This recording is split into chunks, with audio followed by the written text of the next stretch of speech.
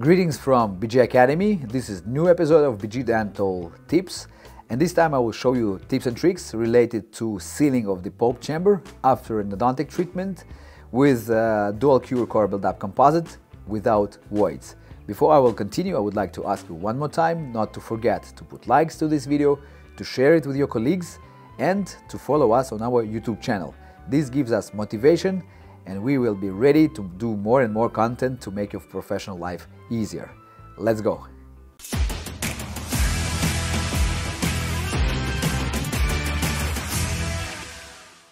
So I would like to show you one clinical case, irreversible pulpitis, and I would like to pay your attention to the X-ray, the final X-ray, where you can really see how deep is the pulp chamber.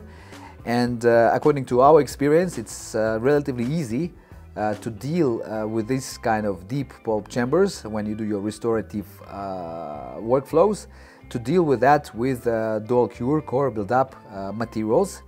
They are flow actually, but the thing is that when you inject them into these kind of cavities, when you have the pulp chamber, you have this roof and so on, you may often have voids and bubbles. So this case is how to avoid these bubbles, and I will show you one of the options how to do that. So here we have an initial situation. Direct restoration was performed not very long time ago before patient got this irreversible pulpitis.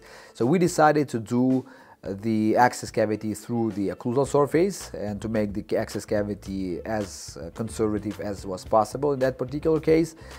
And then when we started doing our restorative plan, restorative workflow actually after endodontic treatment was finished, I start to use a packable composite. Okay, so you will see now on the video the small or relatively small portion of the packable composite that I try in to have it fitted into the access cavity. Then I polymerize it, so it will be polymerized, okay, before everything. Then this is the episode where you can see injection of the dual cure core build-up into the pulp chamber.